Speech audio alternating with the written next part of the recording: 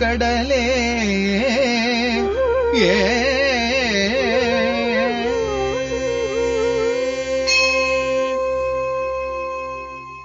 நேயர்களுக்கு அன்பு வணக்கம். அனுஷத்தின் அனுகிரகம் நிகழ்ச்சியில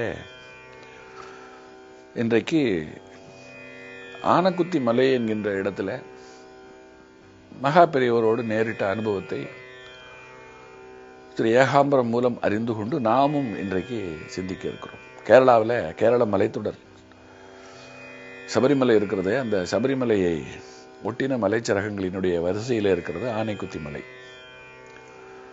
இந்த மலையில ரங்கநாதர் சன்னதி. இப்பொழுது ரங்கநாதர் அங்க இல்லை, அவர் இடம் மாறிட்டார். அந்த சன்னதி இருந்த இடம் ஒரு குகை. அந்த குகைக்குள்ளே போவதற்கு தனி தெம்பு வேணும். அவ்வளவு சுலபத்தில் உள்ள போக முடியாது. சொல்ல போனால் ஒரு குறிப்பிட்ட இடத்துல படுத்து ஊர்ந்துதான் உள்ளே செல்ல வேண்டும். அப்படி ஒரு இடம். இவ்வளவு ஒரு இக்கட்டான இடத்துல போய் ஒருத்தர் ஒரு கோயில் கட்டி அங்க போய் அப்படி என்ன ஒரு பக்தி செய்ய வேண்டியிருக்கிறது என்று நமக்கு அந்த சூழலை பார்க்கும் பொழுது தோன்றலாம். ஆனால் காரணம் இல்லாமல் காரியம் இல்லை. அங்கே ரங்கநாதர் சன்னதி, அப்படிப்பட்ட ஒரு குகைக்குள்ளே போய் அன்றாடம் பூஜை செய்திருக்கிறார்கள், வணங்கிவிட்டு வந்திருக்கிறார்கள். அதை சர்வசாதாரணமாக செய்திருக்கிறார்கள். அந்த மலையில வசித்த வேடர்கள், மலைச்சாதியினர், இன்னும் மற்றவர்கள். ஏன் அந்த இடத்துல அப்படின்னு சொன்னாக்கா, மிருகங்கள் அவ்வளவு சுலபத்திலே உள்ள வந்துவிடக்கூடாது. அடுத்தது ஒரு பாதுகாப்பு. உள்ளிருந்து பூஜை செய்யும் பொழுது, மனத்தை வணங்கி பூஜை செய்யும் பொழுது யானை வந்து விடுமோ, சிங்கம் புலி வந்து விடுமோ என்று கலங்காமல் கொள்ளாமல் மனதை ஒருநிலைப்படுத்தி வணங்குவதற்கு அந்த இடம் தோதானதாக இருக்க வேண்டும். அதனாலதான் அந்த இடத்துல அந்த ஆலயம் அமைந்திருக்க வேண்டும் என்று நான் கருதுகிறேன்.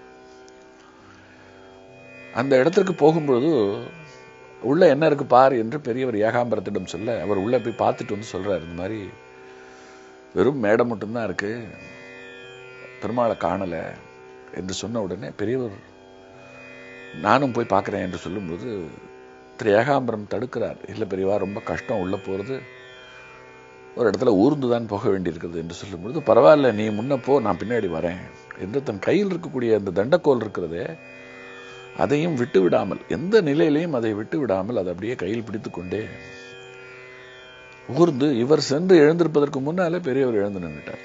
ஆச்சரியப்படுறார். நம்ம பெரியவரால் முடியாது, 85 வயசு, நிச்சயம் முடியாது என்று நினைத்தால் நமக்கு முன் வேகமாக உள்ளே வந்து விட்டாரே என்று ரொம்ப ஆச்சரியமாக பார்க்கிறார். அங்கே அந்த பீடத்திலே ரங்கநாதர் இருப்பதை போல பாவித்து வணங்கிவிட்டு அதற்கு பிறகு அங்கிருந்து அவருடைய பயணம் தொடங்குகிறது. ஒரு யாத்திரை. அந்த யாத்திரையிலே பலவிதமான கோவில்கள், அந்த கோவில்களிலே தரிசனங்கள், அந்த தரிசனங்களின் பொழுது ஏற்பட்ட சிந்தனைகள், அவைகள் மூலமாக நமக்கு தெரிய வருகின்ற உண்மைகள், இப்படி திரு ஏகாம்பரத்தினுடைய எழுத்து போகிறது. இதுல இப்ப நாம இன்றைக்கு ஒரு சந்நியாசத்தை பற்றின ஒரு மேலான ஒரு உண்மையை நாம் தெரிந்து கொள்ளப் போகிறோம். திருவாரூர் வேங்கட்ராம ஐயர் என்று ஒருவர், அவருக்கு உடல் நலம் குன்றி போகிறது. அவருக்கு 80 வயசாச்சு. உடல் நலம் குன்றி போன நிலையில அவருக்கு மரண பயம் வந்துவிட்டது. நான் இனி பிழைக்க மாட்டேன், வெகு சீக்கிரம் எனக்கு மரணம் வந்துவிடும். ஆனால் நான் மரணிப்பதற்கு முன்பு என் விருப்பப்படி சந்நியாசம் வாங்கி கொண்டு ஒரு சந்நியாசியாக மரணிக்க விரும்புகிறேன். ஆகினாலே எனக்கு இப்பொழுது ஆபத் சந்நியாசம் வேண்டும் என்று மரணப்படுக்கையில் அவர் தன் விருப்பத்தை தெரியப்படுத்துகிறார். இப்பதான் இந்த வார்த்தையே நாம கேள்விப்படுறோம். ஆபத் சந்நியாசம், அதாவது ஆபத்து காலத்தில் அளிக்கப்படுகிற சந்நியாசம். மரணிக்கின்ற ஒருவருக்கு, மரணித்து விடுவோம் என்று நினைக்கின்ற ஒருவருக்கு வந்திருக்கின்ற ஆசை எப்பேற்பட்டதுன்னு பார்த்திருக்கிறீர்களா? சிலர் கடைசி ஆசை என்ன என்று கேட்கும் பொழுது விதவிதமாக சொல்லுவார்கள். அதாவது ஒரு விரும்பின பதார்த்தத்தை சாப்பிட ஆசைப்படுவார்கள், உறவுகளை பார்க்க விரும்புவார்கள், எத்தனையோ இருக்கு. ஆனா சந்நியாசம் வாங்கிக் கொள்ள ஆசைப்பட்டார். இந்த தகவலை நாகலட்சுமி மாமி என்கின்ற ஒரு பெண்மணி பெரியவரை சந்தித்து இந்த யாத்திரையின் போது கண்ணீரும் கம்பலையுமாக இந்த விஷயத்தை சொல்லுகிறார். இந்த மாதிரி அவருக்கு இழுத்துக்கோ பிடிச்சுக்கோன்னு இருக்கு, ஆபத் சன்னியாசம் கேட்கிறார். எப்ப பார் வாயை திறந்தா உங்க வார்த்தை தான், பெரியவா வரணும், பெரியவா வந்து எனக்கு ஆபத் சன்னியாசம் கொடுக்கணும், பெரியவா அனுகிரகம் எனக்கு ரொம்ப முக்கியம் என்று உங்களை தான் அவர் சொல்லிட்டு இருக்கார். நீங்க தான் இதுக்கு ஏதாவது ஒரு ஏற்பாடு செய்ய வேண்டும் என்று அவர் சொல்லுகிறார். பெரியவர் கொஞ்சம் கூட யோசிக்கல. சந்நியாசம் கொடுப்பதற்கு ஏற்பாடு செய்து விடுங்கள், அதை செய்து வைப்பதற்கு எப்படி கல்யாணம்னு சொன்னா ஒரு ஐயர் ஒருத்தர் இருந்து மந்திரங்கள் எல்லாம் சொல்லி செய்ய வேண்டும், அதே போல இதுவும் ஒரு சடங்கு. இந்த சடங்கை செய்வதற்கும் ஒரு பட்டாச்சாரி தேவைப்படுகிறார். அப்ப என்ன பண்றாருன்னா, அந்த பகுதியில நாராயண பட் என்று ஒரு சாஸ்திரிகள் இருக்கிறார். அந்த சாஸ்திரிகளை அழைத்து கொண்டு வா, வந்து அவருக்கு ஆபத் சன்னியாசம் கொடுப்பதற்கு என்ன ஏற்பாடு செய்ய வேண்டுமோ செய்து விடுங்கள் என்று சொல்லுகிறார். உடனே நாராயண பட்டுக்கு தகவல் போய் அவர் வருகிறார். எல்லோருமாக மரணப்படுக்கையில் இருக்கக்கூடிய வெங்கட்ராம ஐயருடைய வீட்டுக்கு வருகிறார்கள். படுத்த படுக்கையாக இருக்கிறார்.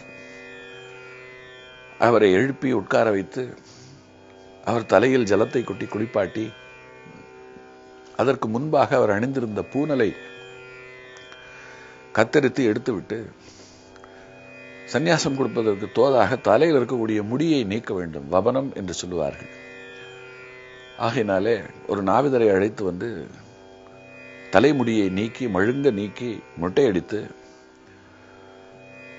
மடத்தின் சார்பிலே கொடுத்து விட்டிருக்கக்கூடிய காவியை அவருக்கு கட்டிவிட்டு விபூதி, உடம்பெல்லாம் விபூதியை பூசி ஒரு பக்கம் நாராயண பட் அவர்கள் மந்திரம் சொல்ல சொல்ல இந்த சடங்கு நடக்கிறது. இதுல என்ன ஆச்சரியம்னா, அதாவது தன்னை மறந்த நிலையில அப்படியே கடந்தவர் சந்நியாசத்துக்கு உண்டான காரியங்கள் நடக்க நடக்க ஒரு தெம்பு பெற்று ஒரு கட்டத்தில் எழுந்து அமர்ந்து விடுவது மட்டுமில்லை, எழுந்து நிற்க தொடங்கி விடுகிறார். அதாவது சற்று நேரத்தில் இறந்து விடுவார் என்று நினைத்தவர் புதிய தெம்பை பெற்று எழுந்து நிற்கிறார். சந்நியாசம் கொடுத்தாச்சு அப்படின்னு சொன்னாக்கா பழைய பெயர் இருக்கக்கூடாது, அந்த பெயர்ல அவரை அழைக்கக்கூடாது, அந்த பெயருக்கும் அவருக்குமே சம்பந்தம் கிடையாது. அடுத்தது சந்நியாசம் என்பது மறு ஜென்மம். அதனால இந்த ஜென்மத்தில் அவருக்கு என்ன பெயர் அப்படின்னு சொன்னா திருவாரூர் சுவாமிகள் அப்படின்னு சொல்லிட்டு அவருக்கு அந்த பெயரையும் பெரியவரே சொல்லியிருக்கார். ஆகையினால திருவாரூர் சுவாமிகளாக திரு வெங்கட்ராம ஐயர் அவர்கள் கிடைக்கிறார். அதற்கு பிறகு அவருக்கு மந்திரோபதேசம் ஆகணும். ஏன்னா இதோட முடியல, மந்திரோபதேசம் ஆக வேண்டும். அந்த மந்திரோபதேசத்திற்கு ஒருத்தர்கிட்ட அவர் அனுப்புறார். ஆனால் அவர் எதற்கு வருகிறார் என்று தெரிந்த உடனே அவர் தன்னால் முடியாது என்று சொல்ல அப்புறம் இன்னொருத்தர்கிட்ட போய் அப்படின்னு அந்த விஷயம் போகிறது. இதுல என்னன்னா நாம தெரிஞ்சுக்கிறது என்னன்னா, எப்படியெல்லாம் மனிதர்கள் ஆன்மீக நாட்டத்தோடு இருந்திருக்கிறார்கள், அவர்களை எப்படியெல்லாம் பெரியவரை சுற்றி இருந்தவர்கள் எல்லாமே பொன் வேண்டும், பொருள் வேண்டும், மாடி கட்டணும், பங்களா கட்டணும், கார் வாங்கணும் என்று கோடி சேர்க்கும் விருப்பங்கள் இல்லை. பெரியவரை சுற்றி இருக்கிற எல்லாருக்குமே பெரியவரை போல முற்றிலும் துறந்து இறைவனுடைய திருவடிகளை அடைய வேண்டும் என்பதுதான் பெரிய வேட்கையாக இருந்தது என்பதுதான் இதிலிருந்து நாம் தெரிந்து கொள்ள வேண்டிய உண்மை. இதுல ரொம்ப முக்கியமா என்னன்னாக்கா, தனக்கு சந்நியாசம் அளிப்பதற்காக மந்திரங்கள் சொன்ன நாராயண பட் இருக்கார் இல்லையா, அவருக்கு திருவாரூர் சுவாமிகளாகிய வெங்கட்ராமையர் இருக்காரு, அவர் தன்வசம் அதற்கு முன்பு இருந்து ஒரு பையை எடுத்துட்டு வர சொல்றாரு. அது நிறைய பணம் இருக்கு. அதிலிருந்து ஒரு 10 ரூபாயை எடுத்து, இதெல்லாம் எப்போ 1978 ஒரு தட்டில் வைத்து அவருக்கு சன்மானமாக தருகிறார். பெரியவர் அதை பார்த்துட்டு எவ்வளவு, அது என்ன என்று கேட்கிறார்.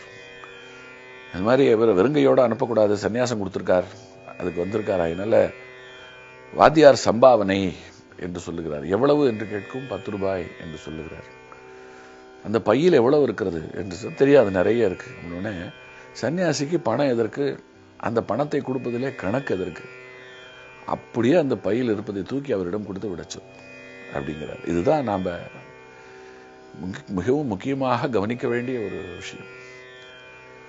அதாவது அந்த விட்டக்குறை தொட்டக்குறை போல வெங்கட்ராமையருக்கு இன்னும் அது தன் பை, தன்னுடைய பணம் அப்படிங்கிற எண்ணம் இருந்திருக்கு. அதனாலதான் எண்ணி கொடுத்திருக்காரு. பெரியவர் அதை திருத்துகிறார். இனிமே உனக்கும் பணத்துக்கும் சம்பந்தமே கிடையாது, அதை அப்படியே தூக்கி கொடு, மறந்துடும், இந்த கொடுத்ததை கூட மறந்து விட வேண்டும் என்று இந்த இடத்துல ஒரு பெரிய திருத்தத்தை செய்து அன்றைக்கு வெங்கடராமையருக்கு சந்நியாசம் கிடைத்தது. இந்த சம்பவத்தை அப்படியே அருகிலே இருந்து கவனித்த திரு ஏகாம்பரம் அவர்கள் ரொம்ப அழகாக எழுதியிருக்கிறார். இதில் நமக்கு தெரிய வருகிற ஒரு செய்தி, ஆபத் சந்நியாசம் என்று ஒன்று இருக்கிறது. சன்னியாசிக்கு எந்த நிலையிலையும் பொருள் பற்றக்கூடாது, சன்னியாச நடைமுறைகள் எப்படிப்பட்டது என்பதெல்லாம் இதன் மூலமாக நமக்கும் தெரிய வருகிறது அல்லவா. இன்னமும் நிறைய மேலான அனுபவங்கள் நிறைய அவைகளை தொடர்ந்து சிந்திப்போம். காஞ்சி நகர் உரையும் காமகோட்டி குருவே, காமகோட்டி குருவே, காமகோட்டி குரு